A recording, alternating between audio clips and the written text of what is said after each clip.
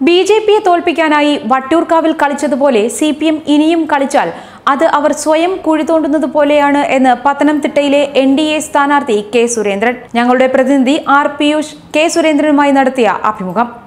കേരളത്തിൽ ബി.ജെ.പിയെ തകർക്കാൻ വേണ്ടിയിട്ട് CPM ശ്രമിക്കുന്നുണ്ട്. അതായത് കോൺഗ്രസുമായിട്ട് ഒരു അവിഹിത കൂട്ടുകെട്ടൊക്കെ.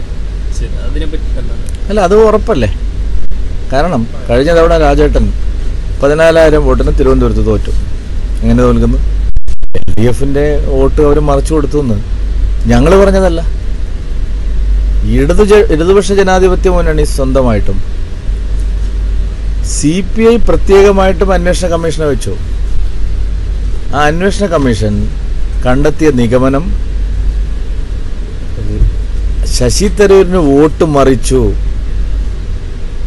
പേയ്മെന്റ് സീറ്റായി ദുർബലനായ ഒരാളെ പണം കൊടുത്ത് സ്ഥാനാർത്ഥിയാക്കി.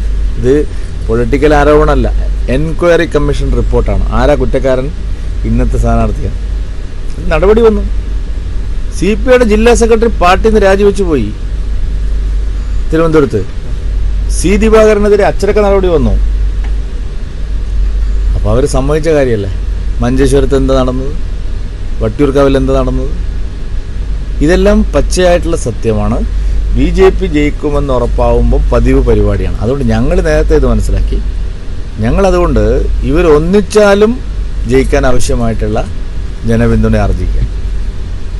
50% കൂടുതൽ വോട്ട് കിട്ടിയാൽ പിന്നെ ഈ പ്രശ്നമില്ലല്ലോ. ഇനിയിപ്പോൾ രണ്ടുപേരും കൂടിയെന്ന് വിചാരിക്കും. അപ്പോൾ അതുകൊണ്ട് ആ നിലപാട് CPMനുണ്ട്, കോൺഗ്രസിനുണ്ട്. അതുകൊണ്ടാണല്ലോ ശശി തരൂരിനെ പോലെ ഒരാൾക്കെതിരെ C. ദിവാകരനെ നിർത്തിയത്.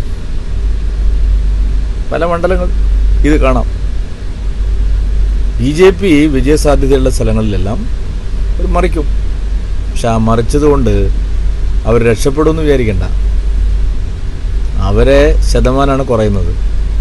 ഒരു നാഷണൽ പാർട്ടിയായി നിലനിൽക്കണമെങ്കിൽ ചില മാനദണ്ഡങ്ങളുണ്ട്. ഇത്ര സീറ്റ് വേണം, ഇത്ര ശതമാനം വോട്ട് വേണം. അതുകൊണ്ട് ഞങ്ങളെ തോൽപ്പിക്കാൻ കോൺഗ്രസിന് വോട്ട് ചെയ്താൽ അതിൻ്റെ ഫലം മെയ് 23 കഴിഞ്ഞാൽ അവരനുഭവിക്കും. അതുകൊണ്ട് അങ്ങനെ ചെയ്യുന്നതിലൂടെ അവർ സ്വയം അവരുടെ കുഴി തോണ്ടുകയാണ്. അല്ല, ക്രമരാഷ്ട്രീയം എല്ലാ മണ്ഡലങ്ങളിലൊന്നും പ്രതിഫലിക്കാൻ സാധ്യതയില്ല. കാരണം അതിൻ്റെ എഫക്റ്റ് ചെയ്ത സ്ഥലങ്ങളിലേ അത് പ്രതിഫലിക്കുന്നു.